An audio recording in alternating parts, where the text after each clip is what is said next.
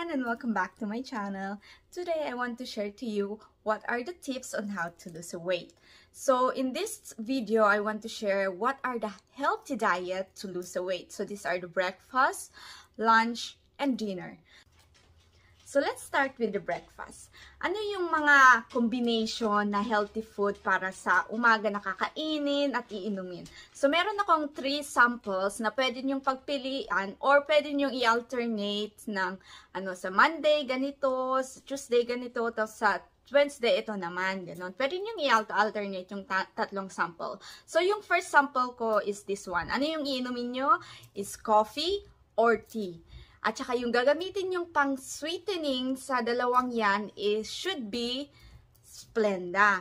Kasi 'di ba mahilig tayo ng kahit ano ng sugar diyan. Pero yung goal nga natin is to lose weight. So we're going to try and substitute yung regular sugar into a Splenda. So ayan, a coffee with a Splenda sugar or a tea with the Splenda.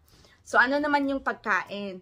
Ito naman is a toast of bread with a 1 tablespoon only para naman may palaman yung na toast natin na bread, na slice of bread. What kind of bread?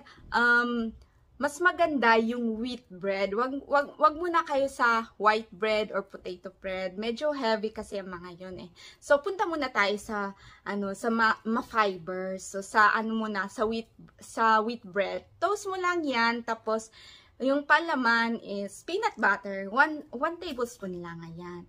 Tapos, para naman sa prutas na pandagdag energy din sa umaga is grapefruit. Ano lang, slice of grapefruit nang, it's okay na yan. At saka yung slice, pwede mo naman i-set aside para sa juice pang snack. So yung second set naman na pwede nyong gamitin din sa breakfast is of course, again, coffee or tea, and of course, substitute the sugar to Splenda. Tapos, another toast of bread and an egg. It's up to you kung gusto nyo yung egg na lutuin na scrambled or yung sunny side up or boiled egg. Kailangan mo din ng banana, half lang ng banana.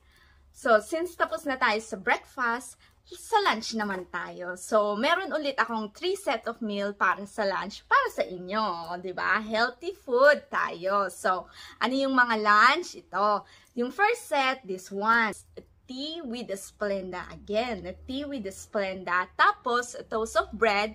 And then, a tuna. So, it's a tuna sandwich with a tea. Yan. Masarap yan kasi alam naman natin nga yung tuna is madami talagang yan, madaming benefits para sa atin. So, 'di ba? Doon tayo sa healthy. Tapos, tsaka yung second set naman na pwede mong i-alternate para sa lunch is fruits and vegetable salad. Ayan. So, yung prutas, mamili ka na kung anong prutas ang gusto mo. So, may apple, may berries, pero wag naman lahat. Limit din. A cup lang of fruit, a cup of fruits. Ayan. O kung gusto nyo, isa-isa, basta a cup of fruits, okay na yan. Tapos, ang kombinasyon para dyan is a vegetable salad. Pangatlong set of lunch is you need 1 egg boiled. So, 1 egg boiled lang siya. Tapos, a toast of bread. Walang butter or walang tuna na kasama. Just plain siya, na toast siya. Tapos, black coffee with Splenda ulit. Ayan. Yan yung mga pwede mong gamitin para sa lunch mo. 'Di ba? Healthy! Mga healthy tayo na nakaka-lose din ng weight. So, punta naman tayo sa dinner. So, sa dinner na tayo. So, meron ulit akong 3 set or 3 sample set para sa dinner. So, yung first set, kailangan mo ng hotdog. Sa hotdog, pwede mo siyang lutuin as a fried or grilled. Sa akin, ina-alternate ko yung fry at saka grill. Tsaka dalawa lang nakakain ko dyan. Ayan, 2 hotdog. Tapos, ang kombinasyon para dyan is a cup of cabbage or a cauliflower. So, nasa inyo na kung gusto nyo yung cabbage or cauliflower. Pwede rin yung cabbage. Pwede rin yun. Pero dapat a cup lang siya.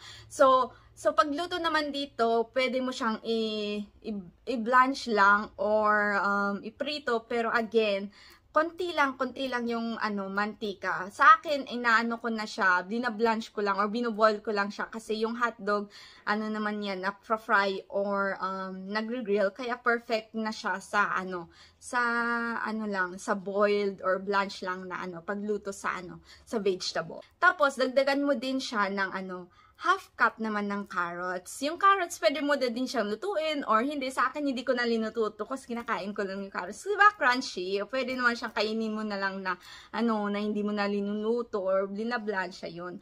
Half cup lang ng, ng carrots. Ng banana. Hinahati ko yung banana sa akin, tapos binibigay ko na sa asawa ko yung hati. So, sa akin yung hati. Ayan. Nakikidayat din daw kasi siya. Sa dessert is, half cup ng, vanilla ice cream. To be specific, vanilla light ice cream. Ayan. Kailangan may light. Vanilla light ice cream. Ayan. Yan yung first set natin ng dinner. Ito naman yung second set. So, yung second set for the dinner is chicken and veggies. Ayan. Tapos, para sa naman sa prutas, apple, di ba? Green apple or red apple. Ayan. Basta apple. Ayan. Tapos yung last na pang kombinasyon para dyan is a cup of light yogurt. Ayan. Yan yung second set natin para sa dinner. So yung last, yung pang third set is this. So para sa third sample natin sa dinner is 1 cup of tuna. Ayan. 1 cup of cauliflower. So, yung cauliflower, pwede mo ulit siyang i-grill, i-blanch, or i-prito. Again, konti lang yung gamitin yung oil, ha? Ayan. Tapos, konting salt and pepper para naman may lasa yung, yung veggie. 1 cup of melon. Ayan, i-dice mo lang. Tapos, 1/2 of regular vanilla ice cream. Ayan. O, diba?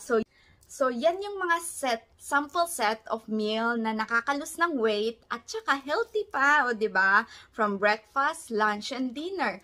Kompleto siya, o diba? Kumakain ka na nga, nakakalus pa ng weight. Tsaka tandaan, healthy. Healthy first. Yan na munang may share ko. I-share ko ulit sa inyo kung ano pa yung mga na-try ko na-experience ko na, at saka effective sa akin. Kasi mahilig din ako na nag-alternate ng mga foods kung kung nagsawa na ako sa meal na to, kailangan ko ulit ng bagong set of meal, pero nakaka-lose weight pa rin siya, diba? Tapos healthy pa, ayan. I-share ko ulit sa inyo kung ano pa yung makukuha kong tips. So, see you in my next vlog. Bye-bye!